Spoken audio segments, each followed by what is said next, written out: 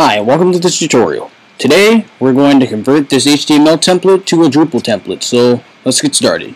First thing you want to do is you want to open up your index.html file and bring it into your text editor of choice, which is, in this case, brackets.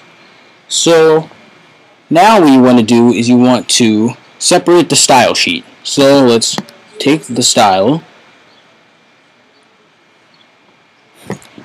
cut it, and delete the style tags. Now we want to create a new file and save it as style.css in the same location as your index.html file.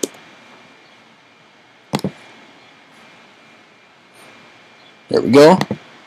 And now what we want to do is we want to link our style sheet. So let's type in link href style.css rel equals style sheet, type equals text/css, and there we go. So now what we want to do is we want to create a new file and name it info.info, because Drupal has a special thing where now what we want to do is create a new file and call it testblog.info, because Drupal has a special configuration where it looks for a file with the extension .info that basically describes the entire theme and tells what it has. So we'll save that out.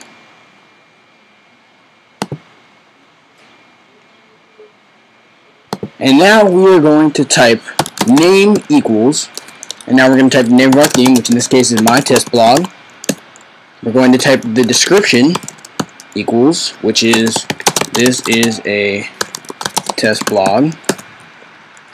And now what we're going to do is we're going to type core, which is basically the version of Drupal that we're running, equals whatever version you're running. I'm running 7. So type in 7.x, and then I'm going to type in engine PHP template, which is important in order to make it run. So next what we want to do is we want to add regions, and basically what regions are sections that house editable blocks of content. So let's add a region by typing in regions, open bracket and close bracket, and then in between those brackets where you want to type in the name of your region. So in this case we're going to type in header equals, and then we're going to type in the proper name of your region, which is header. So there we go. Now we're going to make another one called logo.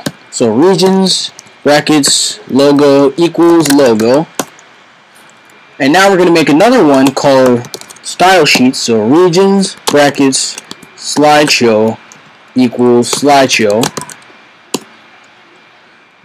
Another one, regions brackets body equals body. And last but not least, we're going to do regions footer equals footer. Oh, looking back, I realized that I just made a mistake. This body section should actually say content. So regions content equals content. Alright, the next thing we have to do is add a style sheet. And in order to reference a style sheet, we type in style sheets, brackets, and then in between the brackets we put the media that we want our style sheet to appear in. In this case, since we only have one style sheet, we're just going to type in all. And then after the brackets, type equals, and then what we want to do is we want to type the path for the style sheet. In this case, it's simply style.css. After that, we're going to add some lines of code that are important in order to make it run successfully. So we're going to type in features, open bracket, close bracket with nothing in between, equals name, and features, open bracket, close bracket, equals main underscore menu. And there we go. That should be done now. So now, before we bring it into Drupal to see if it works, we want to rename our index.html file. We're going to rename it page.tpl.php, which is something a Drupal file absolutely needs to have in order to run. So use PHP, and there we go. So now let's copy and paste the folder into Drupal.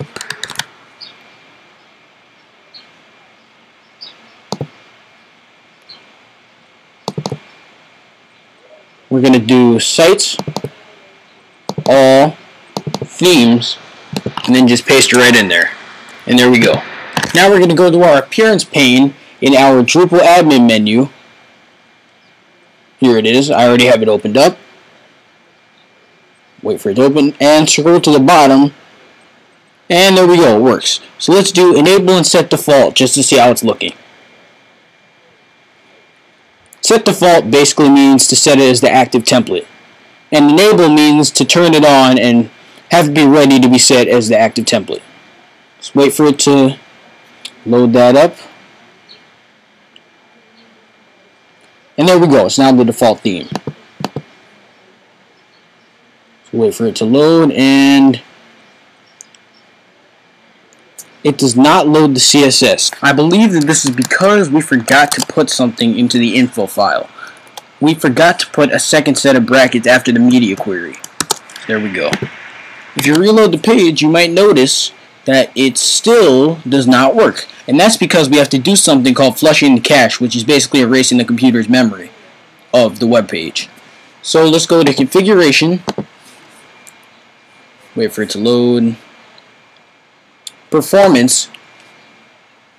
And clear all caches.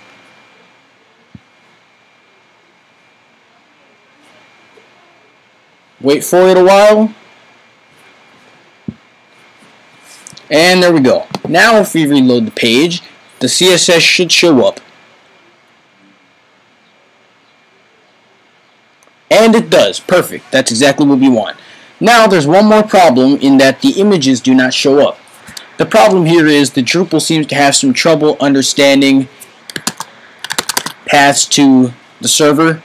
So what we have to do is we have to add an absolute path. And we can do that by putting our images in a place like Dropbox. And then from there, adding them back into the code. So let's copy our logo and slider image CSS. Bring them into a public folder. Make a new folder called My Test Blog.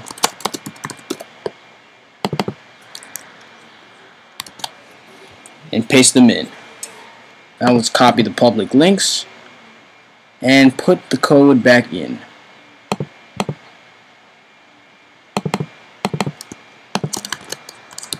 There we go.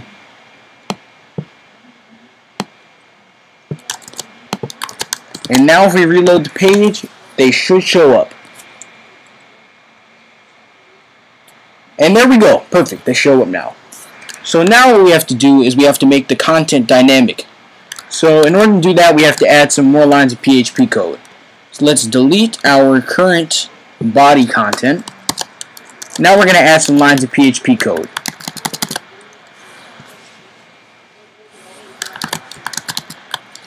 We're going to do opening PHP tag if open parenthesis $title, close the tag.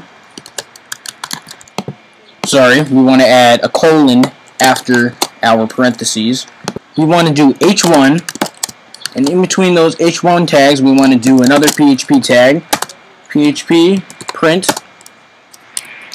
$title, close it. We want to do a semicolon after the title. Then we want to do a p tag, and in between the p tags we want to do another line of PHP. It says PHP print render parentheses $page brackets, and in between those brackets 2 apostrophes, and in between those apostrophes content, and close off our parentheses and add a semicolon, and then we just close off our PHP tag, and then we put in one last line which is PHP and if, and then we close it off, and that should be the end of it.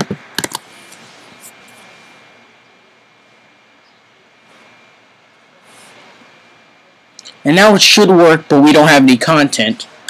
Hang on a second. Oh, our end-if is in the wrong place. Let's move that above the p tag, and let's see if that works.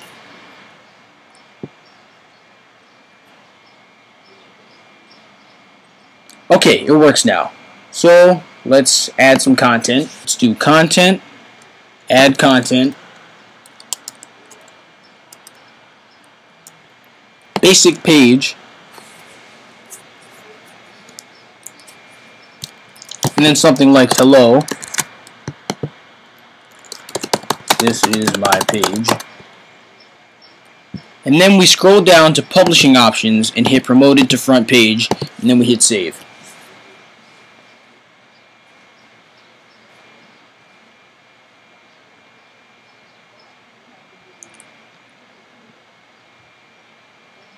And there we go. Perfect. It shows up exactly the way it's supposed to. Well, I guess that's the end of this tutorial.